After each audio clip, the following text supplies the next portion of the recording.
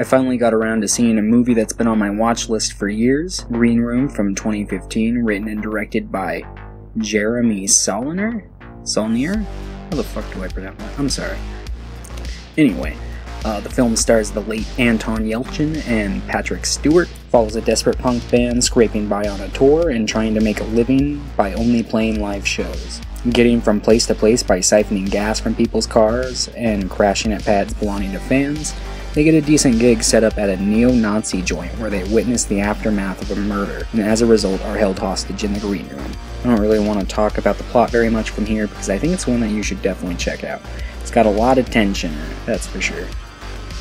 If you're worried that this is one of those movies that's set primarily in one room, don't sweat it. There are lots of characters who aren't in the room that we get to see, one of which being Patrick Stewart's character Darcy, the owner of the club, who's kind of the mastermind behind everything that's going on in the film. I don't personally think his character is very menacing, maybe it's because I've seen a little too much Star Trek, but he does have a presence about him. He's basically just like an irritated manager who's cleaning up after his employees.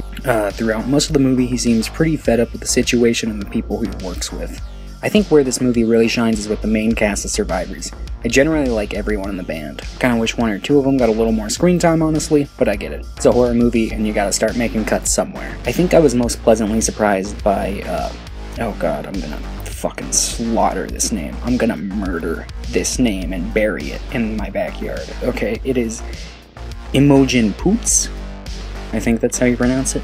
Anyway, her performance really caught me off guard. I mean, I knew Patrick Stewart and Anton Yelchin were in the movie, but I thought they were pretty much gonna be it, but no, I was genuinely surprised by her performance.